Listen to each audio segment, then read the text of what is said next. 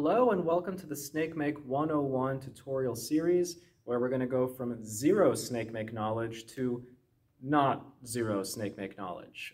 By the end of these video series, you should be able to create a snake file and have stuff run successfully and start being able to adapt that to your workflow. The purpose of these videos is to actually do some hands-on training with it instead of just telling you the merits of Snakemake, which is, reproducible workflows that you can move across systems and it's great for publication. But we're going to be doing this together and starting from scratch. The reason I'm making these videos is because Snakemake has a very steep learning curve and it can be kind of unforgiving at times. No! All he did was change the font!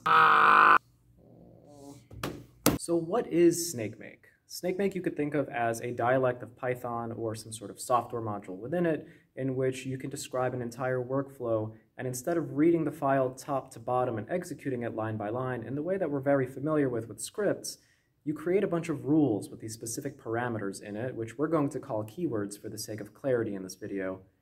And then it decides which rules are dependent on which other rules based on their inputs and their outputs, which you will specify, and then it runs stuff. And Snakemake does some really exceptional things like letting you auto-parallelize certain rules.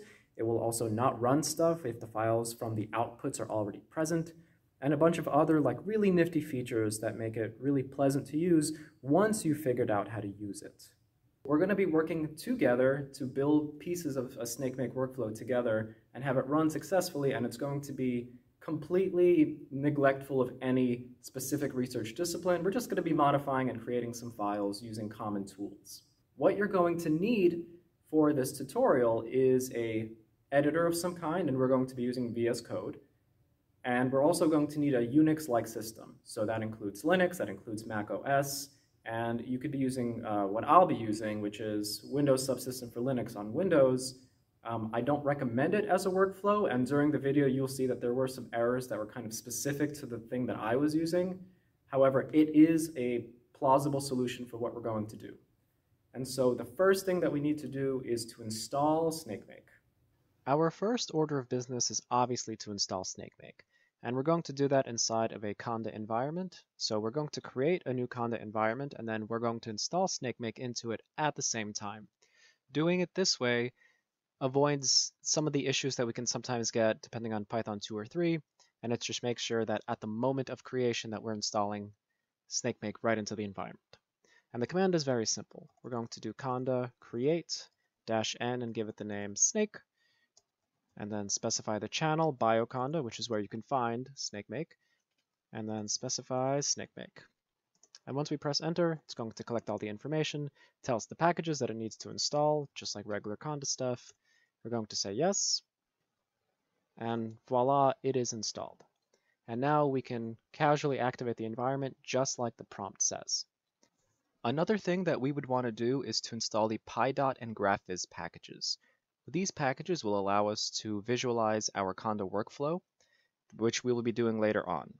So in order to install that, we first have to activate our conda environment. Conda activate snake. If you're using a different version of Miniconda or Anaconda, you may need to do conda source.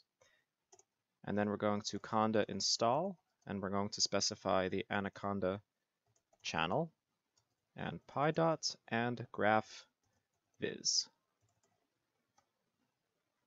I spelled that wrong. Graphviz. I super spelled that wrong. Graphviz.